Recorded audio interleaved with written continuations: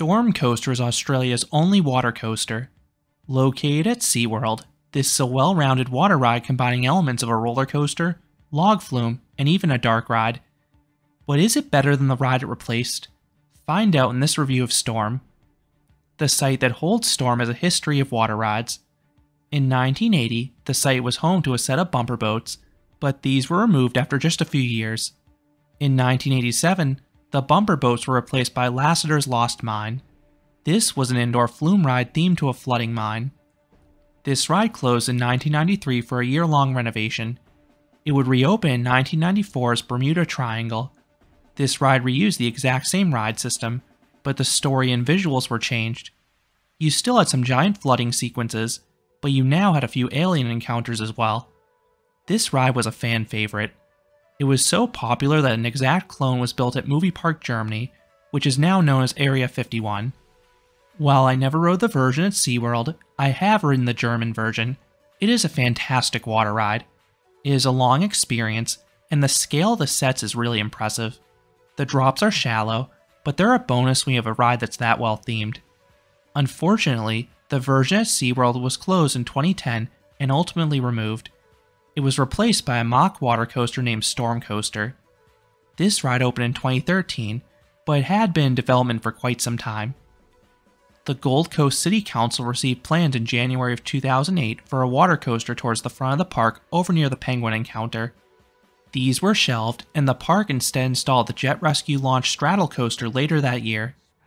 The water coaster plans were revived after Bermuda Triangle closed and allowed the park to reuse an existing layout.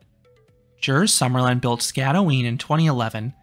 I have an entire review on that attraction already published, but in short, it features a giant helix, a big drop at the bunny hill, and some free-floating sections. Storm Coaster is a clone of that ride. Since I cannot find a POV of Storm that I have permission to use, you will see footage from my Skatteoen one all throughout this review. Storm was a timely addition. SeaWorld used to have a popular log flume named Viking's Revenge, but after a tragic accident on a River Rapids ride at the nearby Dreamworld theme park, this ride closed in 2016. The ride is now standing but not operating just across from Storm. Thankfully, the park still had a big water ride in Storm, and it's one of SeaWorld's most visible rides. The Royal Blue track looks good, and the giant helix is visible from not only the entry lagoon when you enter the park, but it can be seen from the nearby waterways surrounding the park, and it looks even better when you get close to it. The entrance and exit route you past the climactic final plunge. Then you have some solid theming at points. The outdoor queue line routes you through a shipping container and past some shipwreckage. Then the final section of the queue brings you inside a dimly lit warehouse with some flashing lights, equipment, and radar sounds. This is also where the station and ride's finale take place. This seemed to be the most efficient coaster at the park. While each boat holds just 8 riders maximum and 4 rows of 2, there are multiple boats on the course at once, and dispatches were at a steady rate. I think this ride's loose article policy really helps. All bags must be placed in a complimentary locker before entering the queue line. This allows guests to go directly to the boat, speeding up the restraint checks. The only thing you'll need to store on the load platform is your glasses. The ride maxed out at a 15 to 20 minute wait the day I visited SeaWorld. I've heard it can get a 45 to 60 minute wait on busier days though. On those days, there are 3 ways to beat the crowds. First, head to Storm Coaster early. It is one of the furthest rides from the main entrance, so not too many people are going to go there first. Second, you can use the virtual queue system.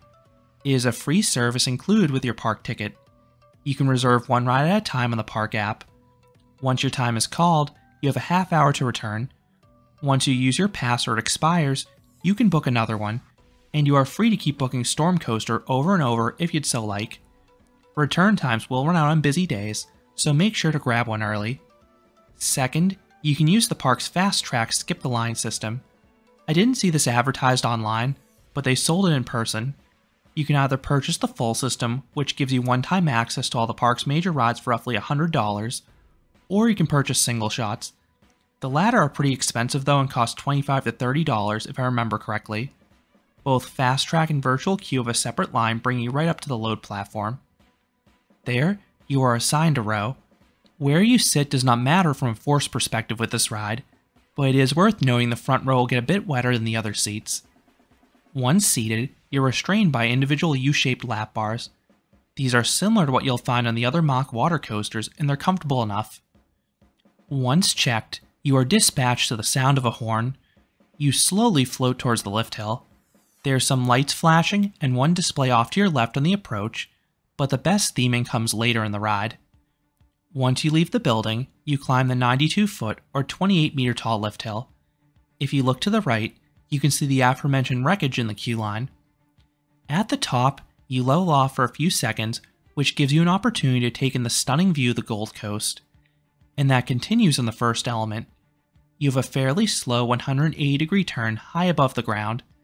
There's a small dip midway through it, but this element is all about the sightlines. After cruising through a brake run, you have a large twisting drop to the right. No force, but you build up good speed. You then twist upwards into another brake run. The turn tightens at the end, causing a moderate mix of laterals and positive Gs. The brake run is brief, and then comes the best part. You have the ride's 7-story plunge. The visuals are cool as you drop beneath the queue line some shipping containers, and you get some negative Gs as well. The plunge's profiling is a bit wonky. It takes a while to hit the max angle of descent, but once you do, you get a pop of floater airtime. You then careen over a speed hill. You have a lot of speed and some weightlessness to boot. Then you zip back into the warehouse and hit the big splashdown.